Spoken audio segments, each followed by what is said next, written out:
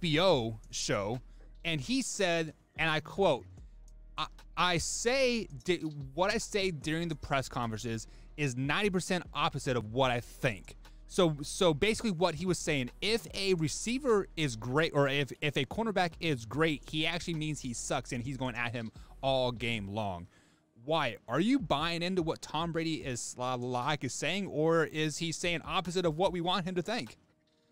It's so confusing, honestly. Like, I want to say that, he's lying, but at the same time, wouldn't that kind of explain his mindset being different than everybody else's?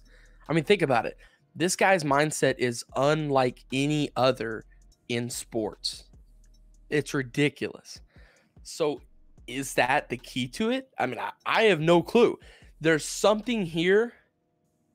And like I said, I don't know if he's lying. I don't know if he's telling the truth. I don't know what to think because it's Tom Brady. Like, at the end of the day, if I found out he was lying, whatever. If at the end of the day, if I found out it was true, I wouldn't be that surprised, honestly.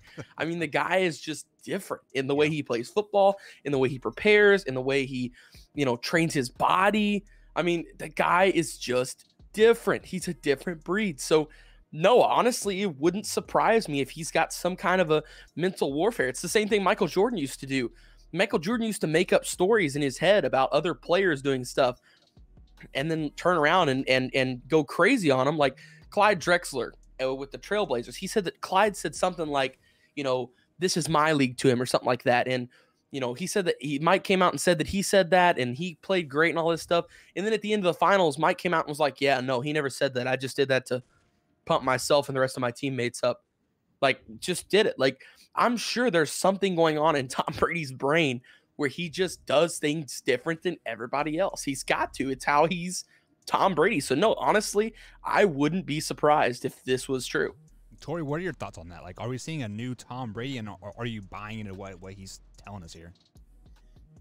I don't know. Tom Brady is Tom Brady. I don't put a lot of stock into it. At this point, he's saying he's great, but he sucks, but he really thinks he's great. Like, it's just nothing but a mind game right now with Brady. And if you ask me, it's like going away from home for the first time and being away from your parents. You get a little wild, you get a little crazy, you got that little bit of freedom because he doesn't have Belichick there anymore. Are you saying he's living his college life? I thoroughly believe he is living his college life right now. His parents got him a credit card. He's racking up debt. And then he's like, how come I can't buy lunch? Yeah. I mean, I don't think Tom Brady's ever going to have to worry about buying lunch. Yeah. By the way, Paul, he has like a supermodel wife that makes more money than he does or something like that. So yeah, right. I'm sure they're doing fine. And I'm sure they're okay. Yeah.